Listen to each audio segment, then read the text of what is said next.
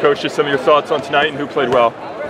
Well, first as a team, I think we're much better tonight than we were last Friday at this time. And hopefully we can say the same thing a week from now. But obviously it's still really early. We have a number of new guys that we're trying to integrate into what we're doing. They're still in the beginning stages of learning Sun Devil basketball. But this team has been consistent with their energy, their effort. Their hearts are in the right place. They want to get better. They're easy to coach. So I think we're going to keep getting better. John is just a little nicked up? Or? Yeah, I don't even know what it's called, but kind of right here on his foot. It's been irritated all fall. And then yesterday, about halfway through practice, he got kicked there, and it was so sore he couldn't run on it the rest of practice yesterday and then today. And he was having a sensational practice yesterday. I mean, he's really been playing good basketball for us. So hopefully we can get that calmed down and get him back on the court. It doesn't appear to be an issue though for next Friday. I don't believe it will be. Are you really set on bringing him off the bench, or is that flexible? That's flexible. I mean, right now, if we had to start today, we would. Just to balance newcomers with returners. Okay. You know what I mean? So we don't have all newcomers coming off the bench. So when we go to our bench, we have a little bit more balance, especially this early. The other thing is I think John's really comfortable with that. You know, and we've seen guys, you know, throughout history who look kind of like that role. You know, the most famous being John Havlicek. But he kind of likes that. I think he gets a feel for the game, and at the very worst, he doesn't mind it. But it's really not that big a deal because I'm sure in most every case by the first media timeout, he'll be in and we'll have substitutions. How challenging will it be this year, figuring out roles and all that? It's challenging right now, and one reason is there's not a lot of separation between players. The other reason is, you know, as we've gone through the early days of practice, you know, one day, you know, you think you have everything in mind, and then the next day comes and guys play differently, and you're like, wait a second, that's not what I saw yesterday. And so we've kind of gone through that a little bit here early on. Who's been your most consistent practice partner? The most consistent guys have been our returning players. I mean, the guys who have experience, who know what they're doing. You know, they've had a leg up for the most part early on, as is the case, you know, most years. But having said that, I mean, you saw it tonight, any number of our newcomers have had real, you know, really positive play. And we're excited about, you know, what some of those guys can do. We're really pleased with Connor McDougal missing several practices after the accident and having a pretty strong scrimmage tonight. Yeah, I mean, he's, you know, fortunately, you know, wasn't hurt more seriously, honestly.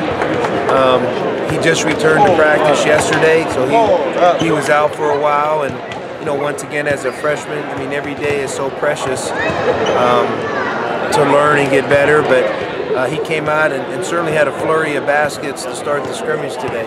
Anybody else catch your eye, Herb? Anybody that? I mean, I'm really excited about a number of our guys. It's hard to, you know, single out players, but I think Trey Holder, for a freshman point guard, has been terrific for us. You know, we got to get him to be just a little bit more careful with the ball.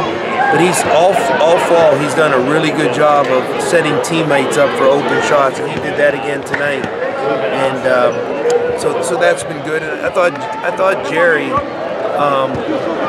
you know, showed his ability to score tonight. And one thing that we've done with him is to help him just get comfortable and simplify it. You know, we've kind of just said, hey, you're going to play two guard. You're going to play off the ball. And I think that really helped him tonight to do what he does best, and that's score the basketball. Is that a double-edged sword with him?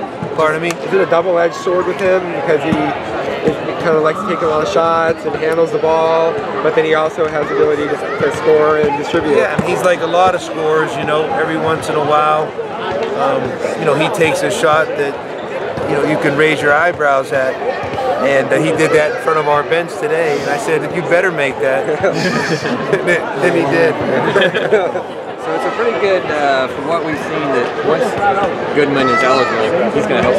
Well, we're not that deep on our front court. I mean, that's the one thing when you look at this team. You know, we're going to have to stay out of foul trouble. We're going to have to really be solid. You know, Eric is really the only guy of legitimate size we have in the upper classes, and then of course you have Connor as a young player.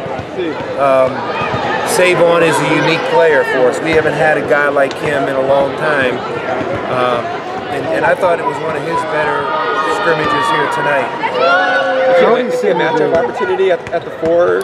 Yeah, I mean, he just, you know, an undersized front court player who, when he plays to his strengths, you know, defends, rebounds, takes it off the dribble, does things like that, he could be a really effective player.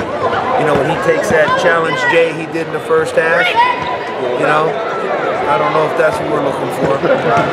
Cody seemed to mesh well. Who's that? Cody. Cody, I tell you what, he has been so impressive early on here. His basketball IQ is terrific. He has incredible spunk. The guy is absolutely fearless. And he's one of those guys, I'm telling you, when he shoots the ball, I'm surprised when it doesn't go in. He's shot the ball consistently well. He's passed it well. You know, he's got to get stronger, keep learning. But I've been really impressed with Cody in practice. He's had some terrific days for us. So your rotation right now is still up in the air? Way up in the air. I mean, in my mind, I kind of, you know, have an idea. But once again, if I'm just going to be honest with you, like if you would have talked to me a week ago, Monday and Tuesday, I would have said, here's who's starting, this is what I think. And then by Wednesday, it changed.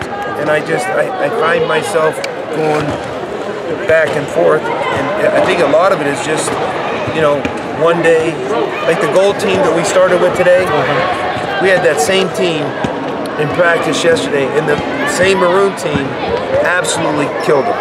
It wasn't even close. And then we come out tonight, and what are they up, 15 at one point? Yeah. So that's kind of how it's been. Shaq was wasn't real aggressive, looking for a shot in the first half. Is that what you expect from him, or did you want to be a little more? I don't worry about Shaq not looking for a shot. You know, in our list of things to worry about, that can't be too high. But he's really shot the ball well all through the fall. He's an improved shooter right now, and you know, once again, I mean, I think back to where he was last October, early November. And now where he is, and it's a different player.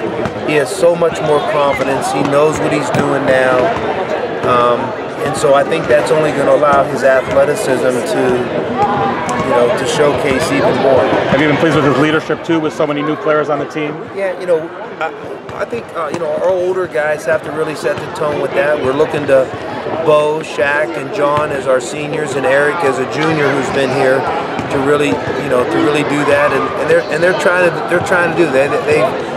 They've really tried to help guys. What was the tempo of the game?